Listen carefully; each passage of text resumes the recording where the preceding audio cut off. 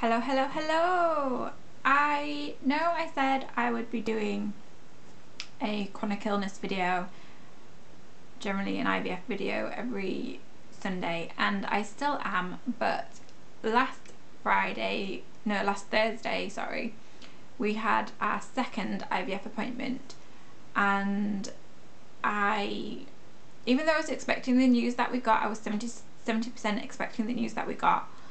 I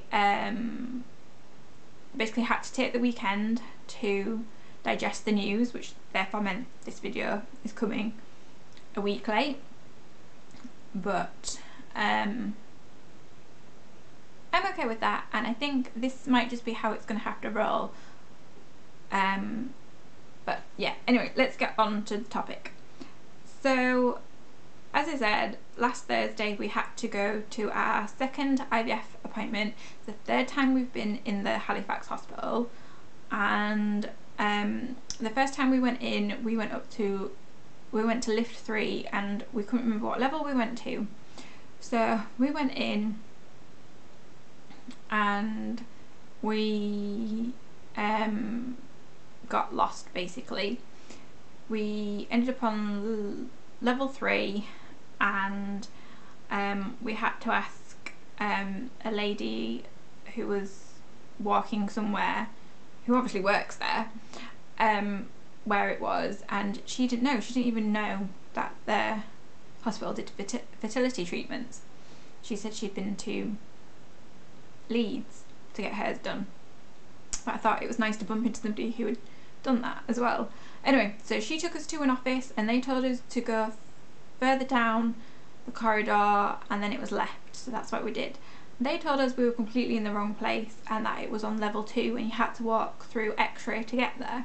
So down we went to level 2, only there was no X-ray, it was the women's and children's wards, I think. And so we popped our head into one of the rooms and we asked there again. So we've already been given directions wrong twice. And we had basically bumped into this really nice nurse who'd done fertility in Halifax as well, and she took us down and we got there really late. So we spent about 25 minutes lost, just wandering around, getting sent in the wrong direction and waiting for elevators. So when we finally got into our appointment, because obviously they then had to squeeze us in between other people's appointments because we were late, although I did ring them and apologise and say we got lost, and then she said we had to find lift 5, but then finding lift 5 was just no. So when we finally got in to see our doctor, we are seeing Dr. De Bono, and that didn't go great either, because we got in and he couldn't log on to his computer because he was in a different room to find out the results of Ryan, my husband's sample. So we started talking about stuff, and then we had to move offices so he could get back onto his computer, and Ryan's sample was perfectly normal. That's all we got. So, you know, fair enough, perfectly normal. Then we discussed the next steps, and obviously because of my situation, it made things a bit more problematic or a bit more difficult.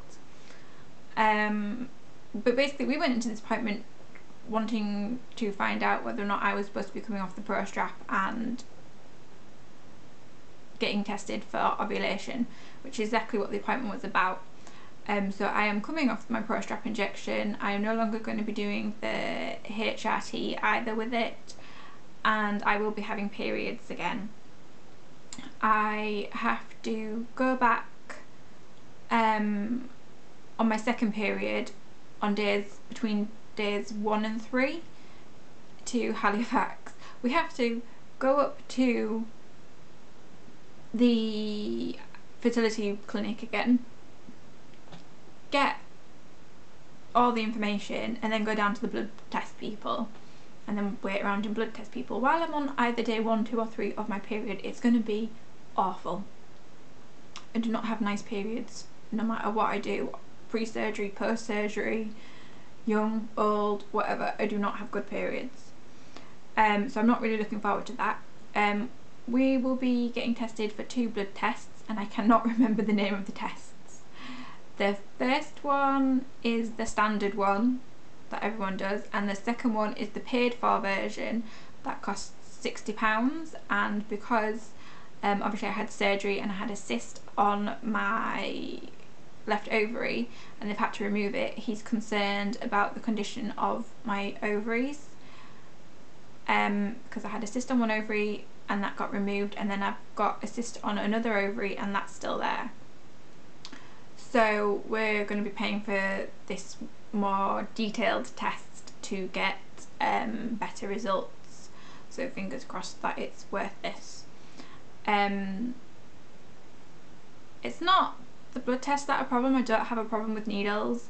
It is just that I'm sick of being prodded and poked by all the needles, and like I said, I have really bad periods, and the first 5 days are the worst generally for me, and for us to actually have to travel and have to see people, and yeah, I'm just kind of dreading it, to be honest, especially because it's going to be the second period, not the first period, and I think the first period would be a lot lighter and easier to handle, but oh well.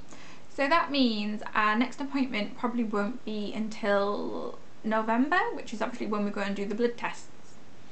So that's kind of a big gap, and I think I might do a separate video on about dealing with that gap and realisation of we won't be getting pregnant this year. So what's next in this video series? Well, I think I'm just going to keep going for the moment with chronic illness related videos on a Sunday, and probably IVF related ones as well, just because I like sharing it, and I'm hoping people are enjoying watching them and finding them interesting. But yeah, I'm kind of a bit bummed out because otherwise there would be nothing going on until November now, when we'd just do the blood tests, and then it's 6 weeks after the blood tests before we get an appointment. So we maybe won't get an appointment till December, or if we're really unlucky, January 2018. So that's a really big gap. So that's why I'm thinking of just continuing doing other videos that are more chronic illness related and IVF related. I still have that Dare to Dream book to talk about. Like I said, I was going to talk about the gap and realising that we're not going to get pregnant this year, or even be able to try to get pregnant this year. So I do have some other content to talk about, and I do want to talk about other chronic illness related subjects. Like I wanted to do a video series on living with endometriosis and, you know, dealing with nausea and things like that. So hopefully that is what's going to happen with the rest of these episodes.